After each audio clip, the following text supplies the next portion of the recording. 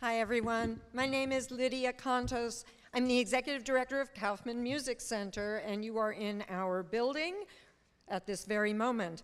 I'm very excited about tonight because tonight marks the first in a series of collaborations between the New York Times and Kaufman Music Center. Curious, how many of you had heard of Kaufman Music Center before tonight? Not bad. So very briefly, for those of you who haven't been here before, we're actually a home for music, education and performance. But there's something very special about that. We teach folks of all ages, wonderful programs, great concert hall. We're also very known for cutting edge programming. We do a lot of experimentation, both in learning and in performing. So it's kind of a cool place. If you ever looked at a musical instrument and said, nah, not me, you dust it off and bring it here, and I bet you could even learn at your obviously advanced ages. Obviously, I don't have my glasses on. So, so if you'd like to learn more about us, you can visit kaufmanmusiccenter.org. I hope you do, and I look forward to seeing you back at future TimesTalks. Tonight's talk is also really exciting because we get to welcome two leaders on the cutting edge of innovation in fashion design. So we feel a kind of an innovative sort of sisterhood there. The Mulleavy sisters of Rodarte Clothing. They are edgy and different in fashion, so much like the way we speak to innovation in music. So I really appreciate your coming. I hope you enjoyed the talk. And now I'd like to welcome Michelle Gray, who's the Director of Programming for the New York Times, on the stage. Hope to see you next time. Thanks. Sorry for another intro, but good evening, everyone. I'm Michelle Gray, the Director of Programming for the New York Times live conversation series, TimesTalks, which pairs New York Times journalists with the brightest and boldest creative minds from the fields of film, theater, music, art, fashion, literature, and science. Tonight, I'm delighted to welcome you to tonight's event with visionary fashion designers and first-time filmmakers Kate and Laura Mulleavy, co-founders of the CFDA-winning conceptual luxury brand Rodarte. The duo will discuss their multi-hyphenate careers, creative inspirations, and their upcoming feature film, Woodshock, described as a hypnotic exploration of isolation, paranoia, and grief that exists in a dream world all of its own. Kate and Laura have collaborated on special projects with architect Frank Gehry and Gustavo Dudamel, Darren Aronofsky on costumes for the film Black Swan, Benjamin Millepied on costumes for the New York City Ballet and the LA Dance Project, and artists Catherine Opie and Alex Soth. You'll hear much more about tonight's guests from our esteemed and very cool moderator, Linda Yablonsky, a contributing writer for the New York Times. Please join me in giving a very warm welcome to Linda Yablonsky and Kate and Laura Mulleavy.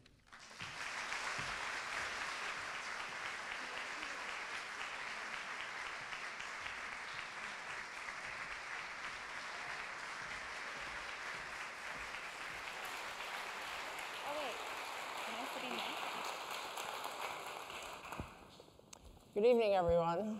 I'm Linda. This is Kate, and that's Laura over there. Hi. We don't lose track. Rodarte. Your name is Mulleavy. Right. Where did Rodarte come from? Rodarte is our mother's maiden name. Ah. And it's her father immigrated from Mexico in the... You can't hear me? Sorry, what? Try louder. Can you hear me? Is this... You try again. I don't know. Can everyone hear me okay? Okay. Okay. Well, our grandfather's from Mexico, was from Mexico, and he immigrated to California. And Rodarte is a name that we chose for our company because we felt it represented a way to honor our mom's family. And actually, weirdly enough, when we were first starting out, we found a little, an old directory. I don't know why it didn't occur to us because it seems kind of obvious. Well, we can just use our mom's maiden name as an option, but we hadn't thought of it. And my dad said, I was at the Salvation Army, and I found this old directory, and my mom's entire family, who a lot of them moved back to Mexico. So at the time, when they were in America, we're all in this directory, and we kind of knew in that moment, oh, we should take our mom's maiden name for the book. Yeah. Yeah. So Rodarte is your fashion label, and from what I gather, it's a family business. Yeah. Well, with the two of us, I guess. Yes. But does the rest of your family participate in this? Well, when we first started, Laura and I, we really just kind of jumped into it. We didn't know anything about fashion, and the people around us didn't really know anything about fashion either. Yeah. And so we... That's almost a recipe for success. It actually is. I think it worked out okay. We kind of had to get all of our friends and our family involved. So, for example, the first show that we did in New York, I remember we really didn't even understand what New York Fashion Week meant or what doing a fashion show was. No one else does either, don't worry about it.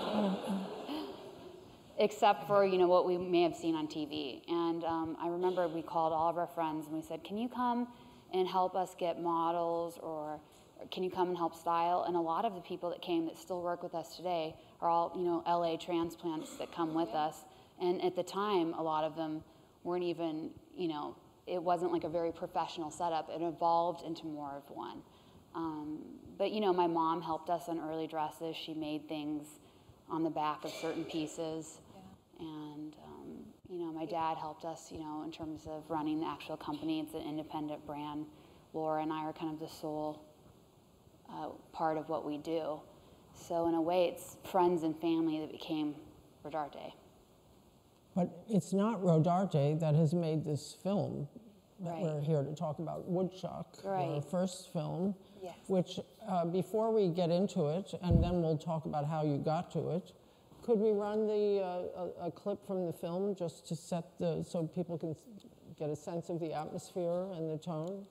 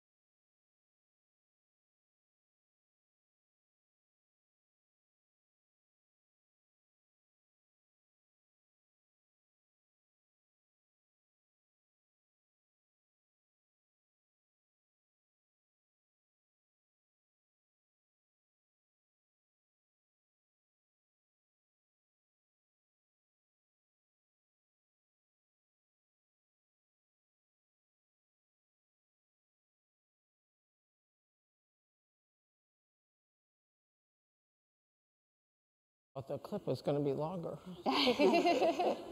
So as you can see, the film is set partly in a redwood forest, Right. Yes. which is where you grew up, not in the forest, but nearby. Well, we practically did. We grew up in a small place called Aptos, right, in Santa Cruz. And Laura and I really grew up almost on the edge of an old-growth redwood forest. And our father was a mycologist, a mushroom expert. So as you can imagine, we were surrounded by... I know. I mean, it's almost difficult to explain. If you think the fashion world is interesting and eccentric, let me tell you, the mushroom world takes it to a new level. And we grew up, in this amazing kind of imaginary space. We were in these gigantic forests with huge trees, and we played, I don't know, we spent most of our childhood kind of in those forests. We would walk down just walk down the road any day after school and just wander into one of the woods. And I don't think we knew it was a special experience until later on, and you realize not everyone had that in the backyard of their house, practically. But where we shot this was 7 hours north of that. So the trees that we had were very big, but these are the biggest ones that are in California. So they say about 95% of these trees were cut down. The oldest ones are about 2,000 to 3,000 years old. And we really just wanted to tell a story that captured what it was like to, be in those woods and what those trees make you feel like as a human, which is a very, gives you a lot of perspective. They make you feel so small, and they're so magnificent. Enormous. I mean, I've never been in personally, so this was my first real sense of the scale of these trees. They're 2,000 years old? Yeah, Why is it legal to cut them down? Well, that was something I think in a way that maybe had how would you say when something affects you and that you don't understand till later, because they cut them. A lot of people don't know that logging in California was really one of the biggest industries. I think at one point it was the cutting of redwoods was bigger than the gold rush. And as you can imagine, these trees can get, I think, bigger than the Statue of Liberty. To put it in perspective, they are taller, at least taller. Yeah, taller, huge. They're the largest living organisms on the planet. So, you know, they were making a lot of things out of these trees, whether it's, you know, picnic tables or homes. Anyway, but that, a lot of people, and then, you know, there's huge movements to try to save them. And a lot of the work that was done, we're lucky enough, has resulted in a lot of national and state parks. And to this day, you know, hopefully if this movie or other things inspire you to take a chance to, you know, go and visit these trees, it's truly a life-altering experience. And, you know, they need our protection now. We need to be actively involved in making sure that they survive, you know. Well, their endangerment is a kind of metaphor in the film, but the film itself is not about the forest, even though it's set there. Yeah. It is about, it's more like a Midsummer Night's Dream meets Psycho Killer. Yeah. I love that. That's great. Yeah. That's so good. Well, you know what it's well, that sums up everything. We don't have to say. The woods are a great, a very large metaphor for Teresa's internal journey and her mental landscape. So it's a very subjective story. You follow this character, and it's a stream of conscious narrative that follows, you know, a woman in a state of grief, and then, you know, her experience of disorientation throughout the film. And it's really about you seeing it and thinking about yourself. I think it asks questions of the viewer and requires you to kind of leave the theater hopefully wanting to see it again to uncover the meaning, or to just like think about, you know, as a woman, maybe you would think about your body's relationship to violence, or about the environment and all those different things that come out of it. And I think the woods or the forests, and specifically in this film, the redwoods, that they're a metaphor for us, at least. Maybe metaphor is not the right word, but we made an analogy. There was a beautiful thing that we had read when we were working on the script that talked about how, you know, a writer had written about his love for trees, and he talked about how the deepest part of the forest was kind of an analogy for the deepest part of the human kind of unconsciousness or consciousness, and that the further we removed ourselves from the forest or from nature, the more that we were removed from our own humanity. And he refers to kind of this mental state as green chaos. And Laura and I really felt that the deeper, it's kind of a story about looking inward. It's really about self-discovery and I think transformation. And the deeper that she looks inward at herself, it's kind of the deeper that she's at the same time, I feel like, I don't know if, being lost in the woods. Yeah. There's kind of a parallel happening. But the woods is really her mental state. You know, so it's not, you know, I say in this film the logic's defined through her experience, so it's almost an anti-logic, if that makes sense. Well, I think you've pulled off a very difficult, but almost impossible task in filmmaking as first-timers, which is to make a live-action feature film about an interior state of mind. Yeah. And you did it. You know, someone came up to us. We were in Marin County doing a kind of a screening, and a really interesting man came up after, and he asked us about that. He said, he said, I want to know how you did that. He said, I felt so challenged watching this movie, and I really enjoyed that. And I'm so curious as a first-time filmmaker how you pulled doing something like that off, because in a sense, the narrative could go in so many different directions. And I think in wanting to look inward, it is very difficult. And I think a testament to that is what Kirsten had to undergo to become Teresa in this film. Kirsten Dunst, who's this the main character and the star of the film? Because we're essentially asking her to convey, I think, some of the deepest questions we could have about our place in the world, life, death, isolation, loss, and she really has to convey it through the smallest kind of detail, and I think through subtleties, and sometimes that shifts in the film. There's a momentum that happens, and I think someone had said it's, our friend Hilton Al said it's like Alice in Wonderland in reverse. She starts small and gets kind of large toward the end. Yeah. I love what she keeps in the refrigerator. That's one of my favorite details. It's stocked only with a 6-pack of beer, a dozen eggs, and a half-eaten cake with icing. No one eats in this film. No, they don't, right? Well, now you know where the world is going. I was thinking, God, food is such, so symbolic in this film with the eggs, and there are certain things that carry a lot of, I think you can do a lot of great feminist reading with. But the food was really kind of exciting because...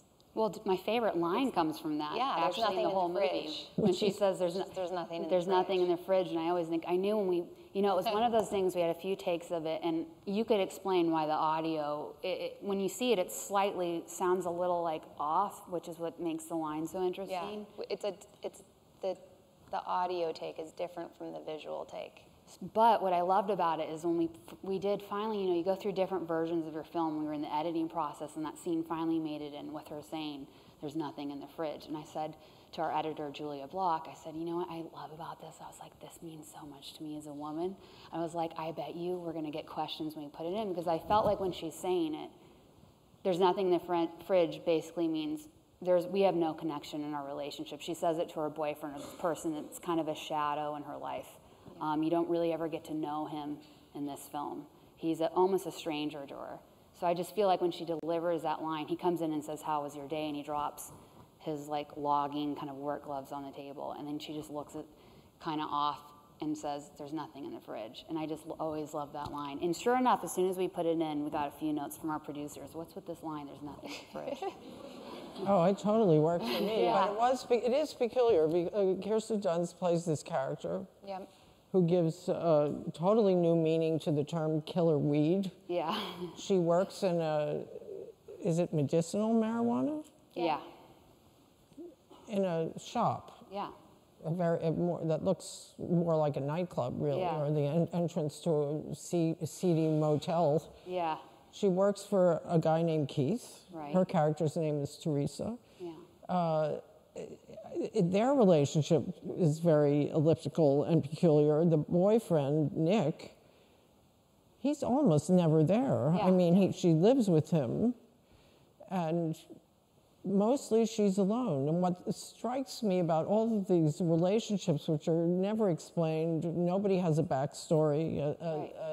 The only backstory is what we get in the very beginning of the film when the Teresa character's mother is dying, or appears to be dying. But actually, the first time I watched it, I thought they were about to commit double suicide. And when I thought it's only the first 5 minutes of the film happening.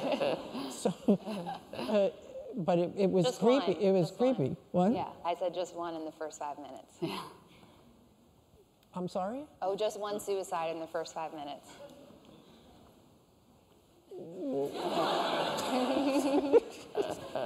Yes. I wouldn't have been. See, I didn't actually understand that entirely. It was an assisted suicide. Yes. I see. That's what I thought. Yes. And you have to kind of go with it. The film moves almost in a way, even though it's really shot in this interesting way, both digital and on film, but in a series of relatively brief scenes. Yeah. The scenes unfold almost in real time. Yeah. And without a lot of violins playing in the background. There is a soundscape. Right. But it's not intrusive, and most of it is in silence, which in American filmmaking is rare, very rare. And I think most audiences would have to get accustomed to a film like this, because it is so interior and strange and creepy. No, you're right. But Kirsten Dunst, Kirsten Dunst holds the screen. I and know. she seems to understand you and you her. Now, you have a long-term friendship, I guess, or even professional relationship with her through your clothing. Right. Yeah. Right? We've known her for years. Yeah, we've known her for 11 years now, and we first wrote the script, started writing it in 2011, and we took it to her and we said, we're going to finish this and we want you to play this role, but we knew in writing it that she's really the only actress that could take on a role like this in a contemporary time, because she's so natural, and I always think of her as an emotional vessel, and she absorbs people's pain, and she will always say that it's so easy for her, but I literally think she took things from us and put it into this character. And that's how she created, someone that's so sensitive and someone that's so isolated by almost like this burden she carries. And it's a real tightrope act, because one of the things that we did kind of decide in making the film was that we didn't want backstories for the characters that come in and out of her life, and that we really took the stance, well, if this is her world and we're going to experience her story through her eyes, if she's disconnected from this man in her life, that's all we want the viewer to feel. If she does have a strange elliptical relationship with Keith, as you said, and partly we always felt just because he's one of the only characters in the film that knows something a little bit more about her.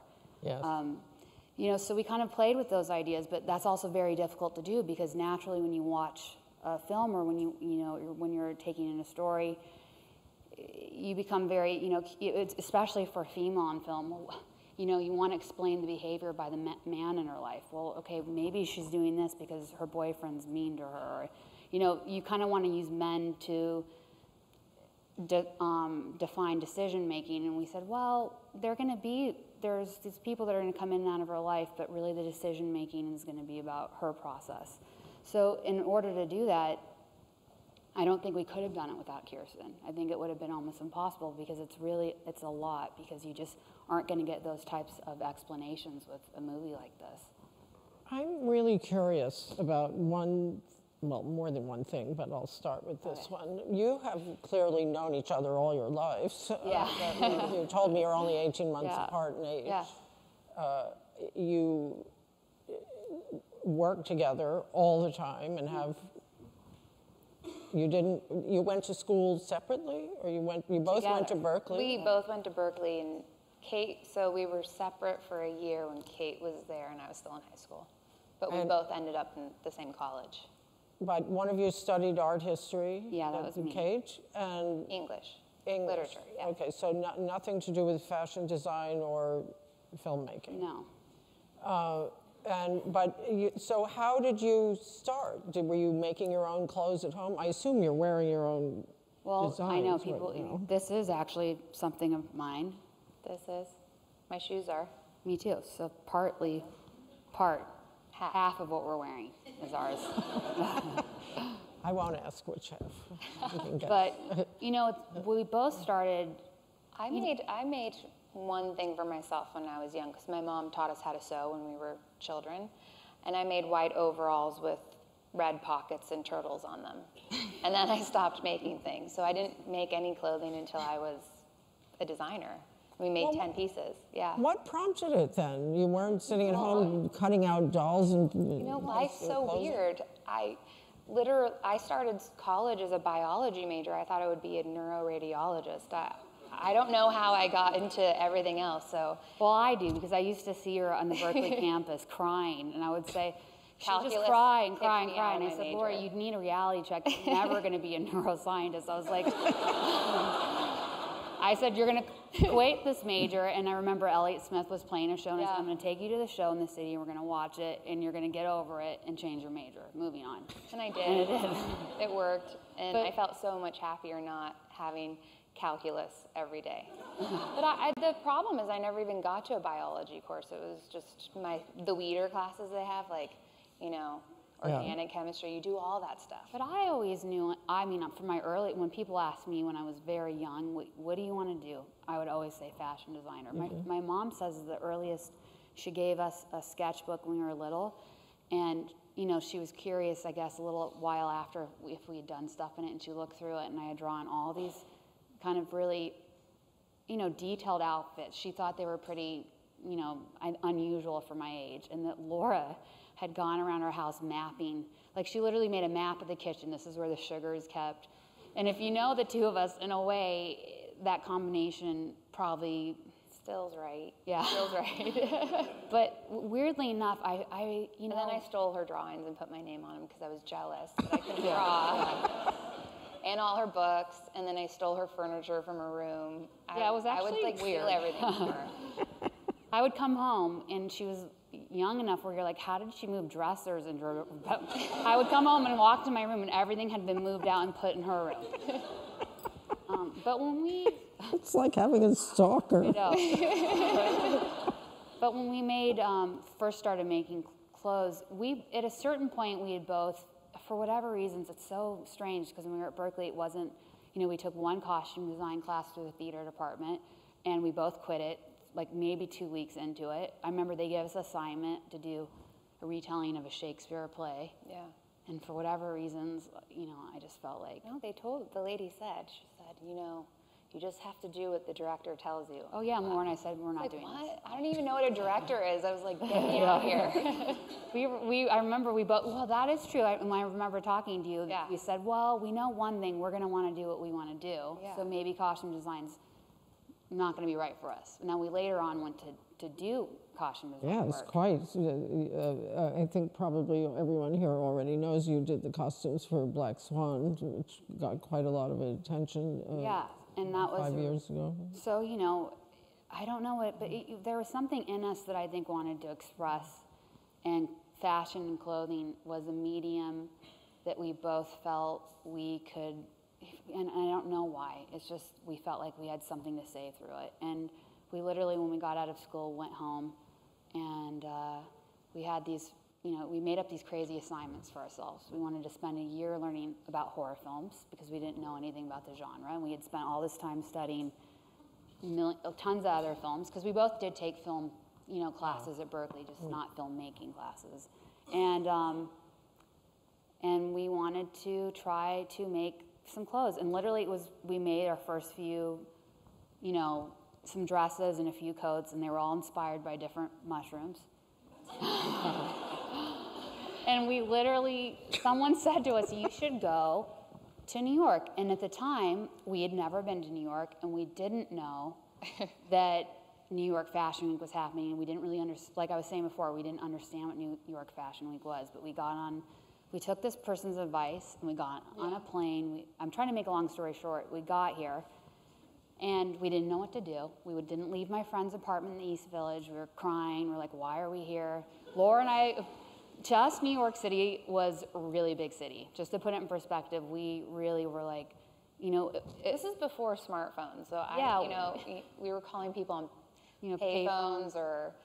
And let me just make it clear, you came with the clothes that you Yeah, made? in a giant box. well, first of all, in true to our style, there the was box was huge. A It was hurricane, way bigger. I mean, a blizzard, and instead of landing in New York, we had to go to Boston. And then we had to take a train from Boston with this giant box. The of box clothes. was huge. It was huge, and lug it around. And my friend was in art conservation school at the time and always had a new dog she would find in Turkey. So there was dogs all over this apartment in the East Village. And I had actually, before we left, had looked in the back of magazines for different editor names, right? And I had made a bunch of paper dolls that I hand drew with the clothes and sent them in a little armoire we opened. But no one got them. So I remember one day we called, it was like our last day, and we thought, this is the end, like we should have never come here. And we called someone, I don't know what happened. No, someone from Women's Era Daily called us back. Right. And we went in, and they said, come in. Come in, and it was just everyone at the publication. It was Bridget Foley, it was Bobby Queen, it was about 10 people. And they interviewed us, and then 2 days later we were on the cover, and they were like, go look on the street corner, and that's how it happened. So it was really fast, and it was the first pieces we had ever made in our lives. Wow, that's big. I mean, it's a crazy. But then, my favorite part was that Later, Lisa Love, who's the West Coast editor of Vogue, read about these people from Pasadena that were in New York. And she set up a meeting with Anna Wintour in Los Angeles. And when we went in to meet again in Vogue, we told them all that these dresses were inspired by fungal shells. And I'll never forget Andre Leon Talley when we said it. He laughed so hard, and we felt like the craziest people that maybe had ever walked in those offices before. It was fun. Yeah. So, and Anna Wintour became your champion. Yeah. And you won a CDFA award, and you started showing regularly in New York. And she gave us the best advice because, she's really championed us over the years. We're a small independent company, so really what you see from us is Laura and I, in terms of it's a lot of heart and soul. We really care about it. It's contained. But Anna, when we first met her, when Laura was referring to that story, we wanted to ask her. Our big question was, we thought, okay, we have a chance to meet Anna Wintour. We didn't know what we were doing. We didn't know how to sell clothes in stores, just nothing. So we got to ask her some advice. We should ask her if we need to move to New York, because especially at that time, it was much more unheard of to be kind of in Los Angeles making very expensive clothes and all that stuff. So we finally, when we met her, we said, we have one question we want to ask you. Do you think we need to move to New York? And she said, no. I can tell what you do is personal. Keep it that way. And that's what we've done the whole time. And in a weird way, it's the most heartfelt advice. And one of the things that's so brilliant about Anna is that she cares about, if you understand your creativity and your vision, she'll care about that. I think if you're wavering in it, then it's not going to be in the realm for her. But if you know she wants you to follow your own voice, whatever that's going to be. But I'm very curious to know, it is a personal business, and the clothes are all handmade out of many different fabrics and materials, beading or sequins or appliques, and it's very intense work. A friend of mine who has some of your clothes said that she thinks, or she's an artist, the inside is in some ways more interesting than the outside, the whole construction of the garment. But how, in the world today, this is couture, how do you sustain a business without a corporate sponsor or some major backing? How do you, or huge distribution across the country or the world? How does it keep going? And then how do you have time to make a movie? I mean, honestly, that part's anyone that pretends that just because you're creative, that doesn't mean you're a good business mind. I always think that's a huge problem. We've run this company since we started, and it's only existing because we're smart about it, and we're very careful. And we realized that what we wanted to do with it is to keep it insular, just so we could protect it, and to say that this is our voice, and we're kind of like the guardians of some type of expression. And that's important to us.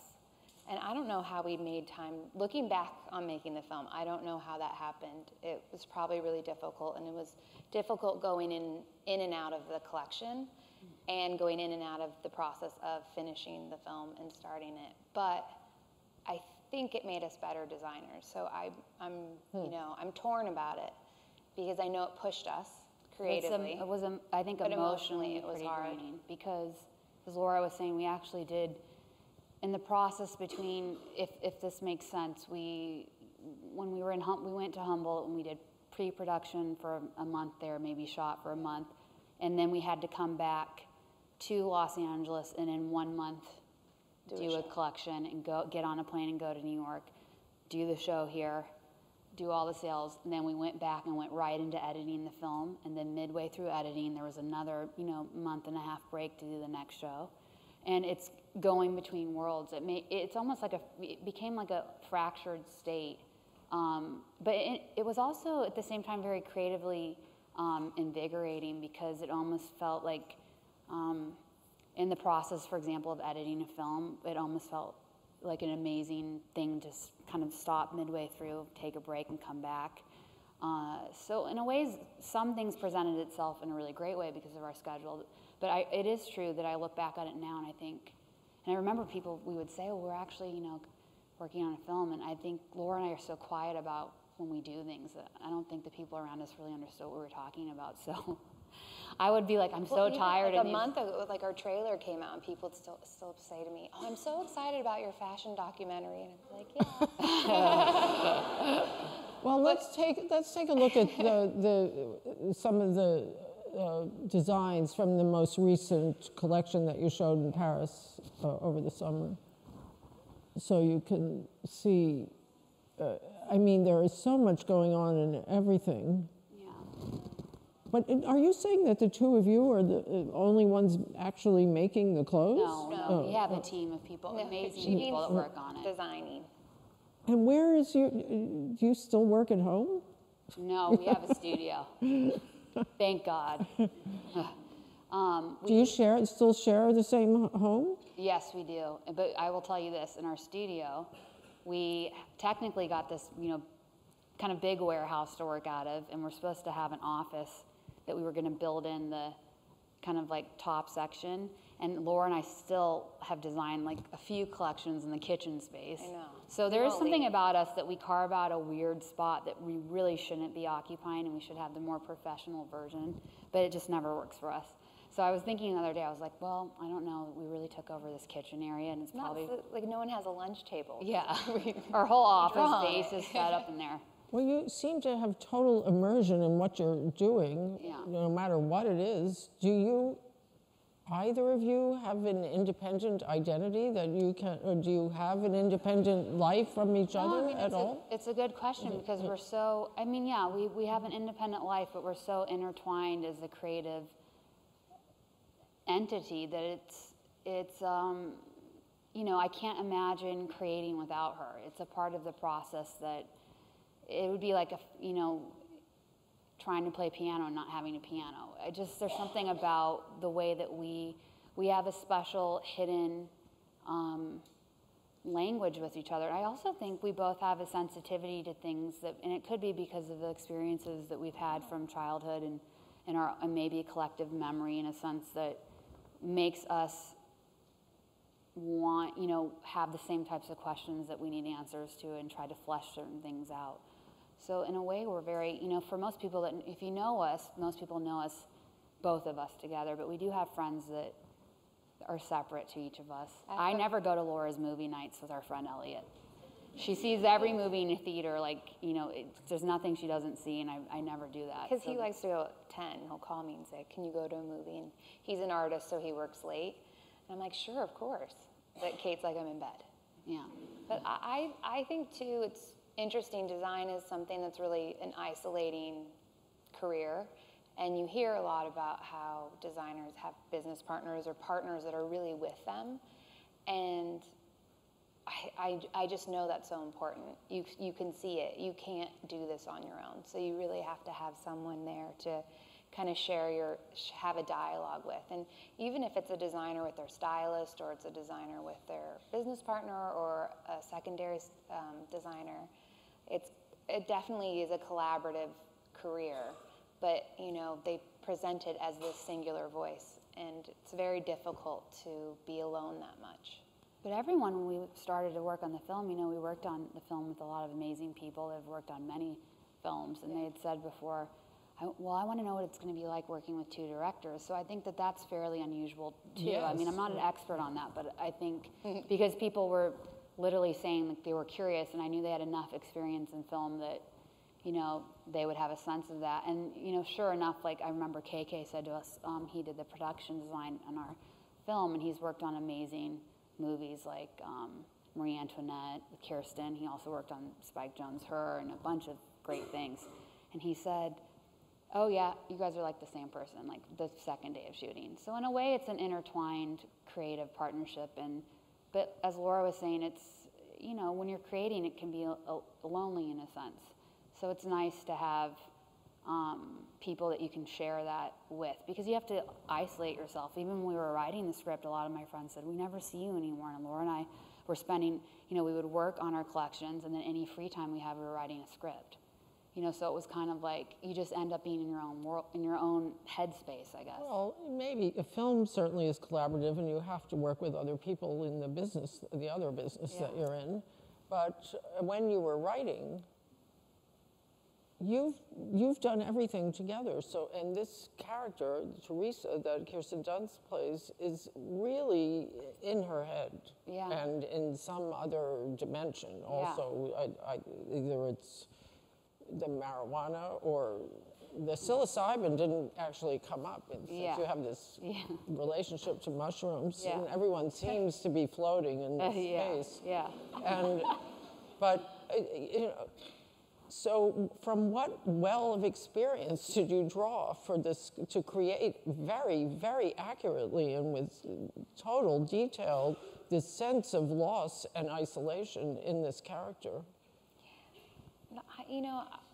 It wasn't, we didn't have a similar experience to Teresa, but I think we were dealing with our own family things, and that came out in the script. And that wasn't the intention. We started by saying we want to tell a story about the redwoods and what they make us feel. There's that great quote by John Steinbeck where he said, "No one can capture what these trees are." And then we set out to tell a story where, it's kind of like a creation myth or a rebirth of a character that could represent so much about this landscape. And in that, she just told the story for us. It's really strange. I even think that it came in stages. It started with Teresa. There was going to be like kind of an undercurrent of the logging.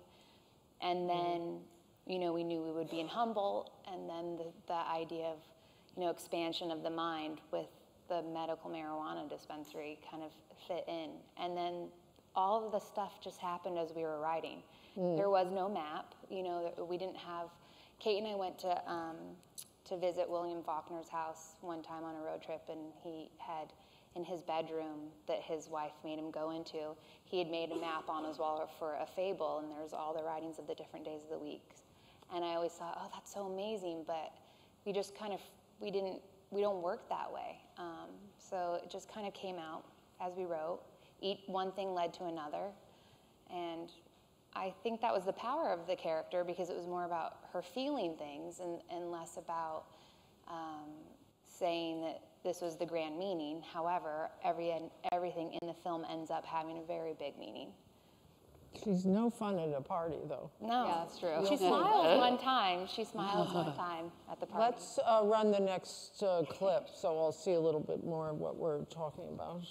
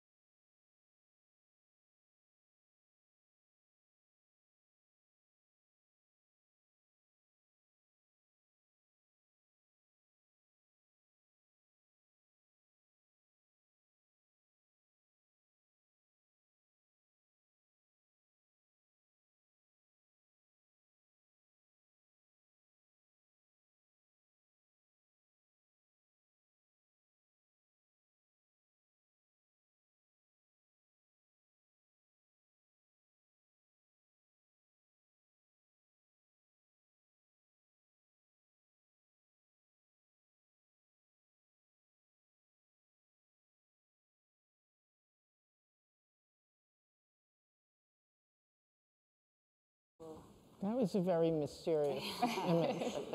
I haven't figured that one out yet. It's very interesting how you shot this digitally, sometimes handheld, on vintage film. You said you didn't even know if it was going to print. Yeah. But a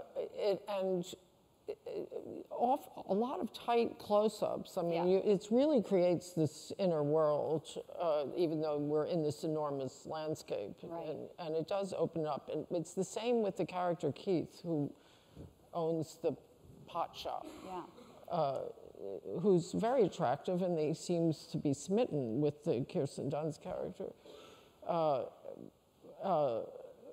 but he too is in his own world, and yet, yes, they know more about each other than any other two people in the whole film, but we don't know what that is. Right. So, but it keeps you watching, waiting for the revelation, Right. and instead something else happens entirely. And there were two lines in the movie that really stood out for me right in the beginning, which was, "This won't hurt," which, you know, of course, then you know it's going to hurt a lot. Right.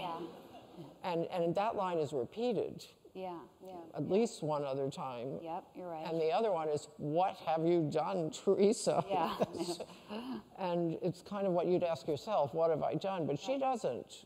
She doesn't question, she doesn't seem to ask questions of herself. She's not, and yet she's just kind of acting out all the time. I feel like for me, the I don't know, I'm trying to think how to formulate what I would say, because I think in a sense that it is an experiential journey with her. So you experience what she's experiencing, and so there isn't necessarily, I guess, the questioning for me is more about the journey. So how would you say that? I don't know if I'm saying it right. I kind of think that for me, she questions a lot. But I think that it starts at a certain place and then it starts unraveling. I don't want to give away spoilers, so it's hard for me to talk around stuff. But she makes a choice at the beginning that we all think is very empathetic and giving. And what that does, it unlocks something in her. And she starts thinking about who she is as a person. And I think there's a heavy guilt that happens. And that isolation and grief leads to, you know, a series of mistakes and another choice. And those things all, for me, come from internal questions. But, so I don't know if I'm answering your question. Well, that's the way I look at her. That's a good answer. Let's look at the last clip we have here, which will give a little more, illuminate a little bit more of what his character goes through and what the trajectory is. We have the last clip.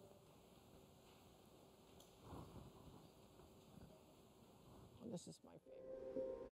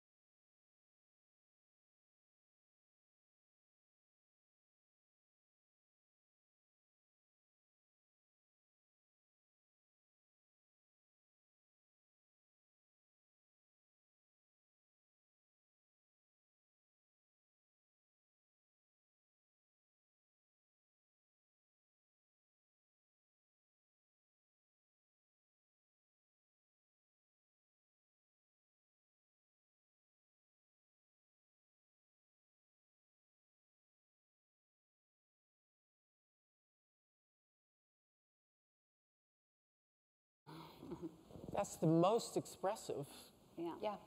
Right. And this it's character interesting. is in the film. And it's interesting that you say that because that was, I think, what Kirsten would say, one of her That was the hardest hardest scene scene she had we did with her. for her emotionally. She said, I think we did it, and she said, I can't do this one again. It was interesting because I think it is, you know, it's the idea of an internal rage that's happening, which is something, you know, sometimes when certain kind of acts of violence or things happen and we don't understand and we want an explanation for them, and perhaps we can never get those. So I think it's this internal kind of building of her experience, and in that moment it, you know, lets itself out, or it starts to build into that. Shall we have questions from our audience? We can continue talking. Yes. There's someone with a microphone here, maybe. You can, people who want to ask questions maybe can come forward. While they're getting that together, so you were describing having to go back and forth between fashion and filmmaking. Yeah. I don't know why you would do that to yourself. What made you want to Why did you have to make this film? It's at some point, you believe so much in something, and it's so making a film is so thrilling. It's the most beautiful creative expression I've had, the experience of, and it just kind of lit a fire inside me. So it was just like, you make it happen, you have to do it. I don't know how to describe it any other way than that. It's really great product placement for your clothes. Yeah. We did make a few costumes. We co-costume design with Christy Wittenborn, and I mean, costume design is a huge job. So, but there were things that we wrote into the script that we really wanted to make specific for this, and those were like pieces that you saw that black dress, and if you go into LA, it's on display at the ArcLight. And in here, I think 2 of the costumes are at the Angelica Theater downtown. And we wanted to do some of the costumes so they had different states. So they kind of represented different parts of her as she transforms. So there's a slip that her mother owns that transforms from, there's like 6 different versions of it. And it was really exciting to make those because they have so much meaning to the character. Okay. Thank you, first of all, for sharing so much. I'm really curious. You mentioned that you spent a year researching horror films before you actually put together your collection, your first collection. I'm curious what type of research and what your process was like when you prepared to start writing the film in 2011. Well, I should probably use the word research less. Watching. Yeah, because we really just rented tons of movies, anything from like really campy versions to more serious artistic versions, and we had a great video store that still exists down in South Pasadena, and we also would go to like the Blockbuster. This really cool guy worked there that made a His name little. was Hugo. Yeah, he had a great section of stuff that we would always pick from. So we just watched movies obsessively, to be honest. And our first collections that when we started working, had nothing to do with that really. But I don't know. I mean, I think, horror is an interesting genre because it's so reflective of sometimes a certain time or space in culture. It tells you a lot about fear. And I think fear is an interesting thing to delve into. I think certainly probably one of the things that Laura and I, in wanting to make this film in our own way, whether it's fear about, for us about, the environment and kind of our place in the world and the great things that come from human nature and the beauty of that, but also the destruction. I think we have our own fears that come out in our work. So in a weird way, horror films can be as obviously horrific and crazy as you would imagine, and sometimes I think films that aren't even technically horror films are even scarier. I mean, for me, the underlying threat is just, I think, dealing with fear and kind of fleshing that out. If that makes sense. Totally, thank you. Do you have a question on this side? Okay. Well, thank you, first of all. And second of all, I was really intrigued by how you talk about your environment influencing your work, and especially with your film. You talk about how the redwoods have always influenced you. And I was curious about how your relocation to showing in Paris, how that gives your work new context, and how you feel about that adjustment.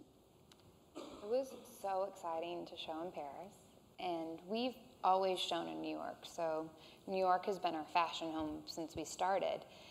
And about, I'd say, last December, the show venue we'd been showing in for many years, since 2008, they were finally shutting down and we weren't allowed to be there anymore.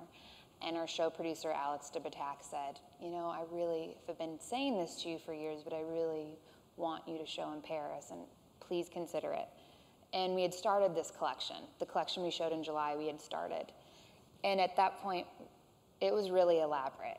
And Kate and I were like, well, I don't know. I think this is a pretty good opportunity to go farther with our design and to do something more than we feel like we can do in New York. And I do know, and it gave us, I think, an interior kind of kickstart to say it's okay to go further with this and to make it even more elaborate than we'd been doing. And it felt really fulfilling. And it's also nice because Paris is such a romantic city, and people look at fashion there differently. It's just kind of part of the artistic landscape of their world. It's a national art, and that sensibility matches the way we treat what we do. So it was really nice, but I still love New York and I would want to do shows here, so it's so complicated, but I think that it's important for you to try new things for yourself and to not just be part of a habit. And fashion design is so complicated and so hard, and I would say that to anyone. I think it's so difficult to do, so if you can make it exciting for yourself, it's worth, making changes and making things new. Thank you. Well, I'll read one question that came in on the Facebook page. What keeps you, from Stacy, what keeps you focused with your projects? How do you overcome feeling discouraged? Well, that's a good why you have two people, because if you're feeling pretty bad about something, it's nice to have a partnership where, you balance each other's emotions a little bit, and that does happen. Fashion is one of the careers I would say that has so many highs and lows, and you have to get used to it. It's a roller coaster every day, and at this point I feel pretty comfortable in those emotions and those extremities, but it's, I think it's important to remember why you're making things in the first place. We at least fall back on the fact that we make things because we artistically believe in them and they can represent something to us in the long term, and that helps us on the way we work. Hi, Kate and Laura. I don't know if you remember me, but I was actually one of your interns in the summer of 2015. Oh, hi. It's nice seeing you both. Nice. Hi. One of my questions for you two was, I was wondering how you felt like your academic background has influenced your work. Do you feel like by not having a traditional technical fashion or cinematography background that you were, and therefore kind of not knowing the rules of those industries, that you were able to be more creative? And then if I could ask a short second question too, I'm also curious how you've kind of deferred making your brand more commercialized throughout your many years in this industry, and do you feel like you ever make this kind of decision to balance not becoming more commercialized and maybe foregoing some of those resources over staying true to your artistic vision? It's so funny. I always feel like we're so commercial, and then I look at other clothes and I go, "What?" I know. So it's not by choice. It's just we make the things that, if we sit down at a table and we draw something, it's just what naturally comes from us. So that, I think, we're really aware of wanting to keep true to ourselves, and to recognize that really there's no place in the industry for people that aren't true to themselves. The people that have a lasting impression, whether they're successful or not, and people know them or not. And it's really about your belief in what you do, and that you have your own unique voice, and that you aren't you're not the person next to you designing, you're yourself, and you have your amazing experiences that you can share, and all voices and stories are important to be heard, and that's really an important kind of way of looking at that. But from our background, I know going to school for what we did really affected how we work. I know it trained me to analyze things and to find meaning in imagery and to find meaning in language, and that helps us, formulate narratives, whether it's with design or in filmmaking. I always think that, it's interesting because I think in the beginning, it's almost like you're timid about it. I feel like, when you say I don't have a formal education in something, it makes you feel maybe I'm less than someone else. And then I realized that for us in our process, that has been very important, because, the flip side is we did have an education. We went to Berkeley and we were studying other things, and I do think that very much informed our perspective. And, if I hadn't had those experiences and amazing professors that I had there, I don't know if I would have been as analytical as I am and as open as I am to always learning. But something about the way that we work is like a primal thing. it just comes from the inside, and I don't know, and I feel like maybe not having certain kind of construct for that is how we flesh things out in the beginning and it eventually evolves. So I guess in a way it worked for us, but everyone's different, you know. I know plenty of artists that have gone, or creative people that have gone to school and gotten very formal education, and I know people that haven't. So I kind of feel like you have to find your own path, maybe. Thank you so much. Go ahead. Could you talk about the condors? Oh yeah, we can. Or do you mean you want us to talk about them? Or I'm just so curious. I was at a screening of the September issue years ago, and Andre talked about that collection that was. Well, that's an important collection. I love that collection. Sure, I can talk about that because it relates. Actually, it's interesting that you're asking this because I can give you a film example of it and a fashion. So the fashion context of it, probably what you're referring to, is we did a collection right before we went. In fact, a lot of what we did on that we did a collection inspired kind of by the California condors. And we had this, we had been in Death Valley, and we wanted, for whatever reasons, we grew up being obsessed with the condors, which are these incredible birds that have, I think, a 9-foot wingspan, and they're just amazing. And they were on the brink of extinction, and as kids, you would give your milk money to try to save them. And I think at a certain point there was only 7 left in the wild. Now they have, I think, around 300, which is a miracle because they're these ancient, incredible birds. And Laura and I did a collection inspired by them, and that collection was right before we went to go work on Black Swan. And I often say that the work that we did in Black Swan really started there because some of the same materials we took and used, and really for us, I think the swan was more of the condor in our mind when we worked on it. But moving into doing the film, we had done something where we had been able to help with a little bit, kind of a donation to help the condors, and they had, right when we were getting ready to go shoot, someone called us and said, if you want, there's a special condor that you could, see, because a lot of the ones that have the LA Zoo, humans can't see them because they don't want human imprinting, and they're really trying to get these birds to come back in the wild. But there's one named Dolly that actually I don't think can ever go back in the wild because of an injury that she had.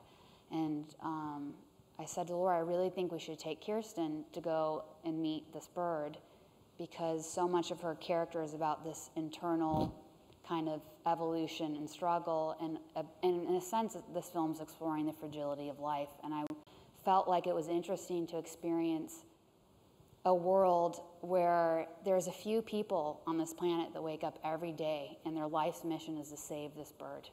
And yet the rest of the world goes on and knows nothing about it. And I'm talking about people that are climbing up in redwoods, have to go in the nest, stay with the babies, take the babies back out, put them back in case they, all this stuff to try to save them. And I just felt like there was something so fascinating about that, to care so much about this life or death kind of, if this bird goes away, then it's gone forever. And I was so interested in that because it's so emotional, and we all actually did go and got the opportunity to kind of meet this incredible bird. And truly for all 3 of us, it was like an out-of-body experience. I mean, it literally felt like you were meeting something that was, it felt so much wiser than we were. Yeah, it's crazy. And so I guess we love the California condor as the summary to all those stories. What if, I should ask, you're inspiring more questions. Another one, Jennifer from Facebook, through Facebook, what do you think are the differences between the East and West Coast fashion industries?